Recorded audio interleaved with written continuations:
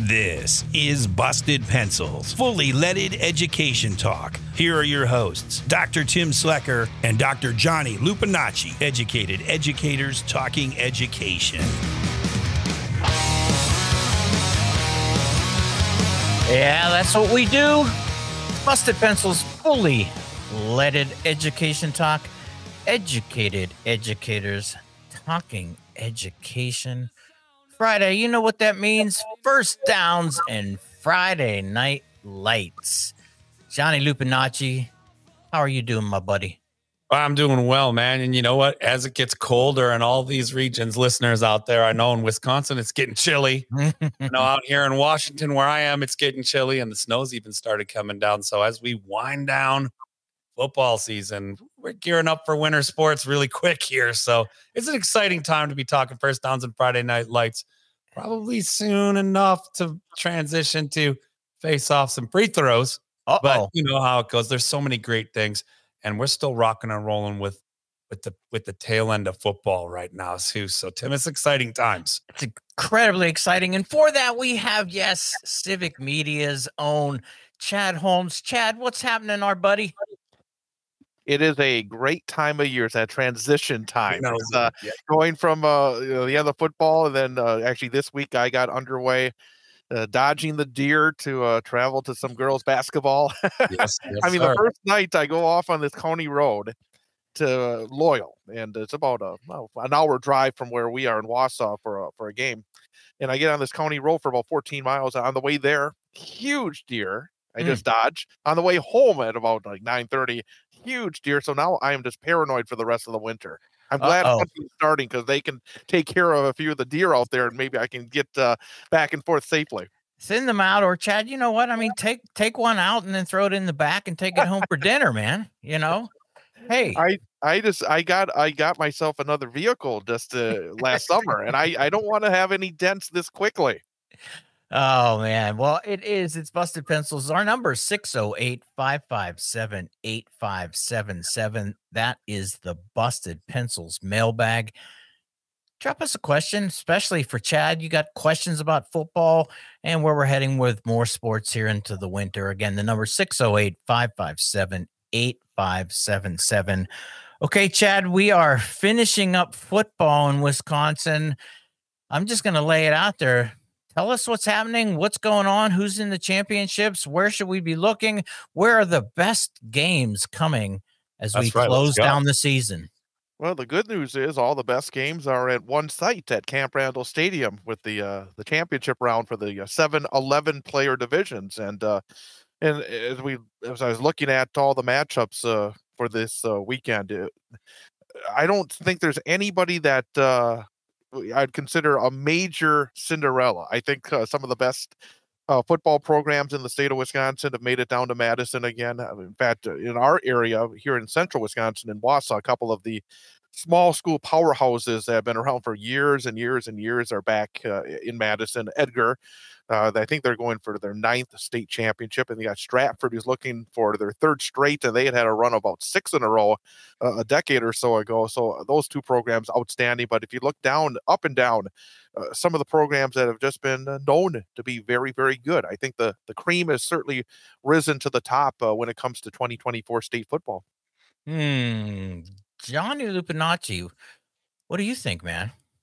I mean, I just think it's an exciting time, and it's always fun, folks. If you can get out to an event like that, it is just one of the purest forms of not only joy, but of the ups and downs, the triumphs and tribulations of youth athletics and school programs. And so you see a lot of great stuff. It's always a hallmark of coming into the Thanksgiving season.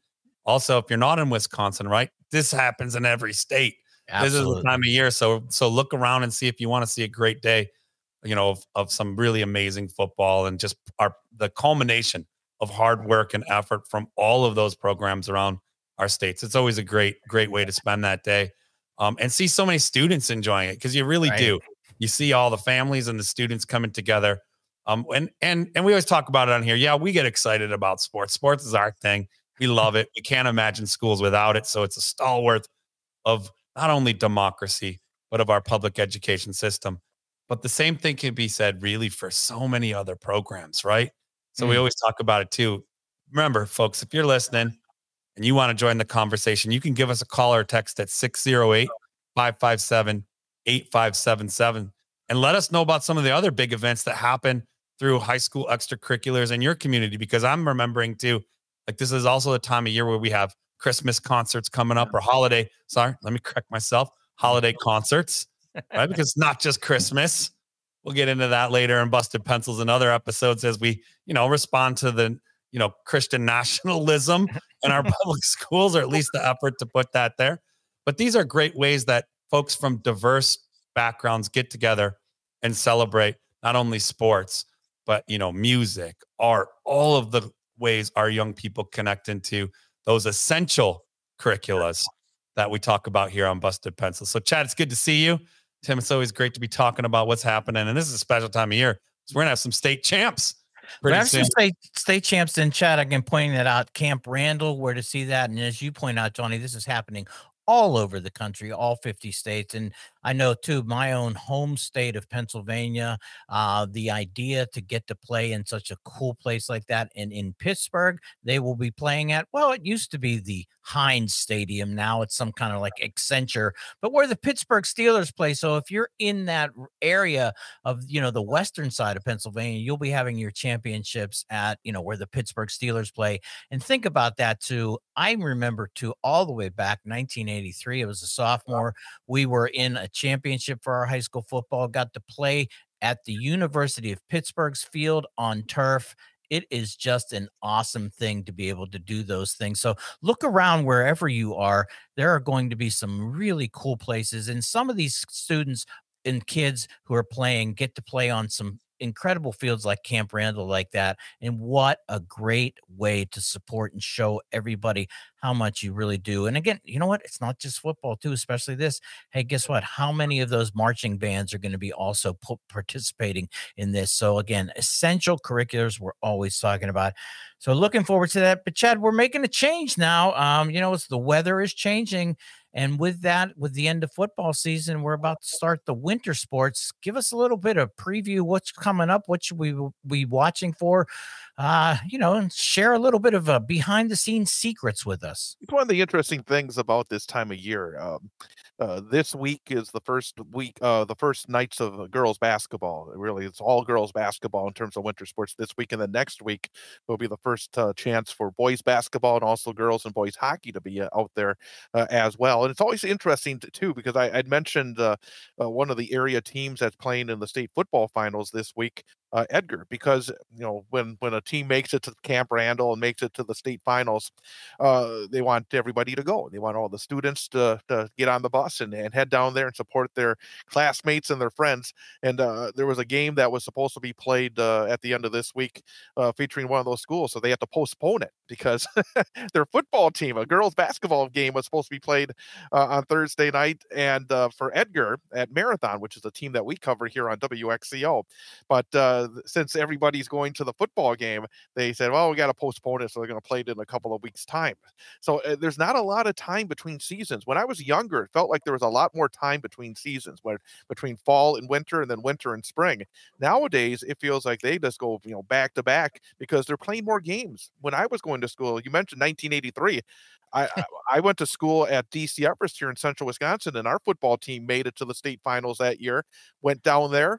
Remember that? It was cold. I remember that much. But nowadays it's like these guys, some of these guys who are playing this weekend, they have to go right back to practice for basketball or wrestling or hockey or whatever you may be playing in the winter. So that's one of the aspects that I try to talk to the student athletes about, because we have a weekly high school sports show, and every week we bring on a student athlete guest, and how they handle their time is such a very important factor, because you have your sports, you have your studies, you have your life. I mean, you want to do some fun things, have hang out with your friends and such, but you have to really, I think this time of year can be a challenge for those who are very successful in the fall and then going right into the winter.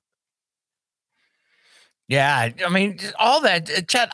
The enthusiasm you bring to talking about this, man, it's exciting. It gets me going like that. And yeah, if you want to have a comment, if you got a question, you like first downs and Friday Night Lights, we'd love to hear from you. 608-557-8577. Yeah, Chad, and you make me remember that too. Yeah, playing, football and being a wrestler, that idea of literally going from, that state championship in 1983, I was already 4 weeks behind all of the, the wrestling exclusives who only did wrestling and had to come right in there right off the field. And boy, what a season. I tell you, that's the other thing too with the winter sports is the length and the commitment that those athletes are putting in there. Because imagine two sport athletes like that, like you say, football into basketball or wrestling and something like that. They will have been practicing from summer until February, sometimes into March, and thinking about that. And so the commitments that these students put in, and the coaches, again, too, think about all the coaches and all of the efforts there. I just want to kind of highlight that again, listener, to remind everybody, what's going on when you're talking about this. And boy, Johnny, think about that, man. 2 sports. I remember that. It was like, you know what? I didn't go home after school until like March or April. It was just it was waking up, going to school, and then not coming home till 7:00 at night every night, all the way from, summer through August, September, October, November, December, January, February, March. And then finally, maybe in April, I got to walk home with my buddies. Well, Tim, you probably didn't play lacrosse or run track then, because it was like, there was always a fall sport, a winter sport, and a spring sport. That's a rotation. And there was always clubs and other activities and great ways for our young people to connect. And don't forget, for so many teachers to coach, to be part of to be part of that process that rounds out public education in this country. I mean, we're proud of it. It's part of being a patriot is, being proud of the things that are the fabric of our democracy. And I know some cringe when we say this, but sports are part of that. So are the clubs that are like our debate teams, our quiz bowls, right? Our yearbook team, like all of the ways that we come together, extracurriculars as part of schools. We call them essentials. They're the fabric of our democracies, because everyone out there in the workforce knows it's just not about going to work and only doing your job. That's not how we are as a community. We have passions, we have things we enjoy, and those things are noteworthy. So we celebrate them here on Busted Pencils. I'm excited, man. It's a great time of year. I'm excited. Can I jump in real fast? Yeah, jump in, Chad. One thing I wanted to add, because I was really glad that you guys talked about, when you bring me on, you want to talk about sports. I was really glad that you talked about the other extracurriculars, because I do a daily show as well. And one thing that I do, and especially this time of year, because again, this time of year, usually in November, the schools have their theatrical productions, and I bring in a couple of the cast members, and they come in, and they're just, they have as much passion as the athletes that I get a chance to talk to. And it's just wonderful to hear from them and their experiences, because they put in an incredible amount of time as well. I mean, when you get into a show, it's like you have the auditions, you have 6 weeks basically of rehearsals, and then you do the shows, and the incredible talents, and the fact that I'd love to have them on, and I'd love to tell folks, hey, if you want to go out on a Friday night and see a football game, that's fantastic. But then Saturday evening, go over to the auditorium here in Wausau West, or wherever it may be here in central Wisconsin, and see those kids as well. Because, I mean, the kids these days, and again, I often hear people, the kids, not the way it used to be. These kids are fantastic. They are. I just think the talent and the amount that they give to everything that they do should be always rewarded. And really, again, I love hearing about that, in addition to the sports as well. Absolutely. And you see so much young talent that, it's just a gift in our community to be able to go to those theatrical productions, those choir concerts, those band performances. They're riveting, they're amazing, and they're truly a gift. So excited. Chad, as we kind of wind down this episode, but now I just got to talk. I'm a hockey fanatic. So I am too. I tell you, So, and I'm not a Wisconsinite, right? But I follow some Wisconsin hockey. So, I think it was Chippewa Falls It's a big program. I've heard of guys coming out of Superior, Madison Memorial, Hudson, right? I know Hudson was a Hudson. Good one, They ruined my winter last year because my team, Wausau West, went over there and lost in the playoffs. So there you go. You're going right through the heart there. So we'll be reaching back out for folks, for our listeners. Johnny here, big hockey fan, big hockey. I got to give a shout out to the girls side because I've been very lucky. Last season, the team that I covered, it's a co-op between Wausau West, Wausau East, DC Everest, and Mosinee. It's called the Central Wisconsin Storm, and they won the state championship last winter. And their first game is coming up on Tuesday of next week, and I'm looking forward to seeing them again. And I think the young ladies on that Storm program are just fantastic, and they've had such an incredible run over the years. I think now I should know this. I've been to all of them. I think that was their 5th or 6th state championship since the program got underway a couple of decades ago. So again, it's not just the boys hockey, it's the girls hockey as well. Absolutely. And all the UW programs all have great hockey teams. I know I've caught some of the UW Superior women's games up there in that full snow. It's so great. So I'm going to be watching now, Chad. That's what I was going to ask you for, who to keep an eye on. And I'm going to be keeping an eye on the Storm because that's right up my alley too. I love watching women's hockey. It's great hockey. The sport is growing so fast around our country. And it's because of all of the ways that the young people are really carrying that sport into the future. And it's known as Canada's sport, but I know in Wisconsin and in Michigan and in Minnesota and all across the coast and all these big hockey states, we got something to say because Team USA, both men's and women's, just keeps getting better and better. So exciting times in sports. I'm stoked, Chad, to follow the Storm. Thanks for that pro tip because my eyes got really big. If you're watching on the YouTube, my eyes got big because that is exactly what I want to be able to follow. We'll be following up on that here on Busted Pencils. Yeah, tune in on our app on Tuesday night. You can listen to me do the broadcast. And all your listeners out there, get the Civic Media app, download it, and then go to WXCO, and you can listen on Tuesday night. That sounds like a great plan. I'll be listening. Hey, I got to promote whenever I can here. Got to get those listenership numbers That's way exactly up there. what You guys we want. know it. Obviously, it's like we want to have as many of those hits as possible. Well, let's do it, Chad. Let's let listeners tune in Tuesday night. Johnny, I'm going to be listening, and Chad, we'll check back in and talk about it. We'll do a recap. But Chad, give us the full info. Give the promo for all our listeners who are going to tune in and listen to the Storm on Tuesday. Yeah, I mean, that's their season opener, and we do a few of the Storm games. We do a lot of the Wausau West hockey games. So if you're a real hockey fan, we will be covered between late November and then hopefully into early March.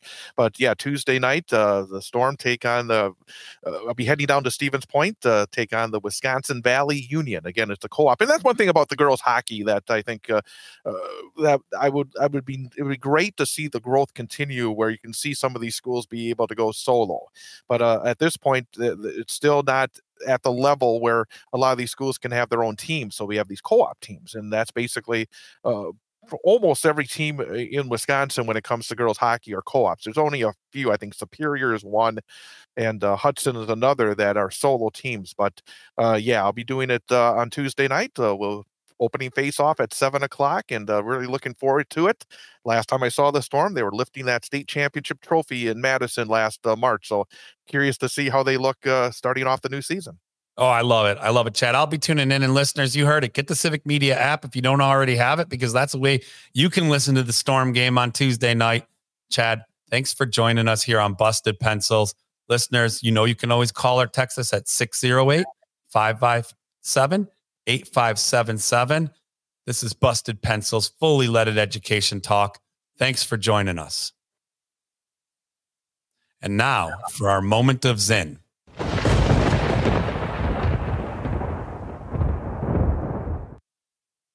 Patriotism doesn't mean support of government. Patriotism means support of the principles it's supposed to stand for.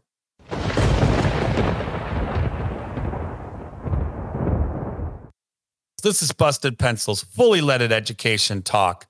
Don't forget, you can catch us on Saturday with Kevin K.